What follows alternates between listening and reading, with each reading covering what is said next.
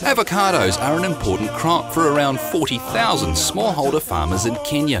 Unfortunately, many farmers have been struggling with trees that are very old and overgrown, producing poor yields, resulting in lower incomes for the farmer.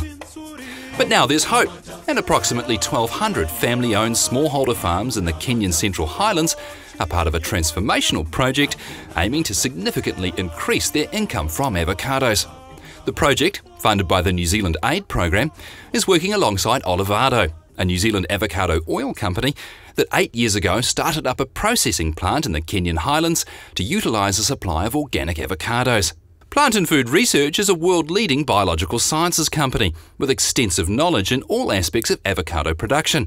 They've been contracted to work with the local farmers to find long-term solutions to boost their productivity and incomes. The farms are often around only 1 hectare in size, with around 24 trees. So the priority for the project is to utilise this space more efficiently while also conserving resources, especially water. Soil water monitoring in the highlands of Kenya have identified 2 periods of drought.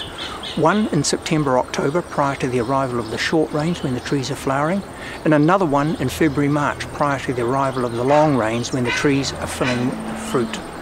So we've identified pruning, reducing the leaf area of the trees, can help that, and thereby reducing the water use of those trees. And a second tactic we've developed is to use bottles, recycled 20-litre drinking water bottles, and put a pinprick in the bottom. And in this way we can supply water to the tree at 4 litres an hour over a period of about 5 hours. And that will enable the trees to reduce the severe impacts of the drought. The soils in this region are quite poor in terms of their fertility, but we have found we can take the carbon from the manure of the cows, mix it with the food source that the cows haven't eaten, and make a compost and add it to the soil. In this way we can improve the soil's fertility, and also we can raise the soil's pH by making it less acid.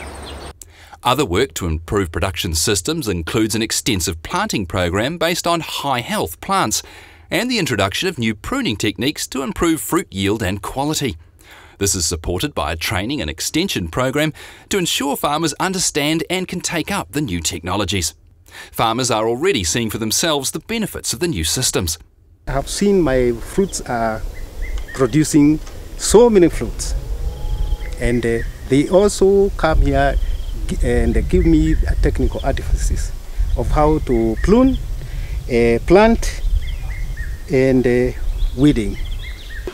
Yes, they have equipment here, and they are trying to make research, to do research work on the plants and the trees we have. And they are also helping us a great deal because we were able to improve our farm, the productivity, how to make a good yield of our fruits.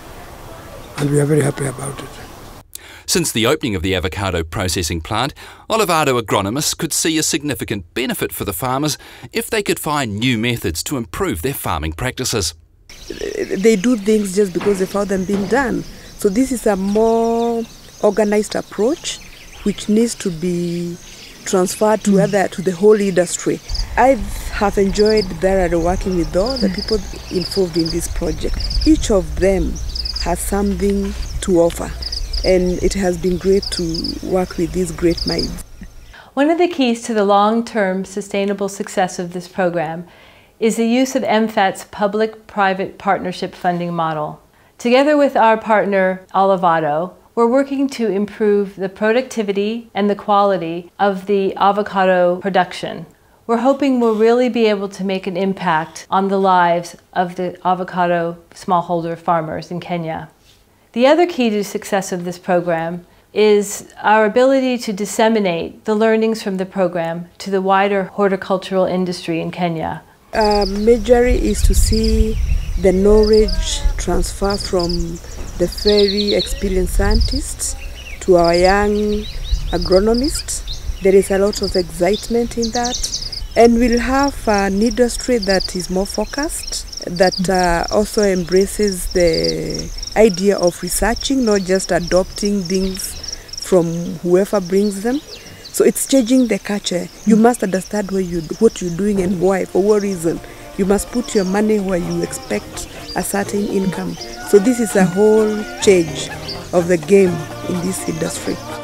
The project finishes in late 2018, and in that time there will be not only some significant gains for the avocado farmers, but also the whole industry and ultimately all in the community.